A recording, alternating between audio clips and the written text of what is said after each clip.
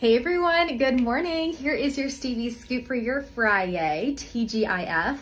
Today, you're gonna need to make your own sunshine. We have mostly cloudy skies. We have rain showers that are really going to start to develop this afternoon along and southeast of I-95.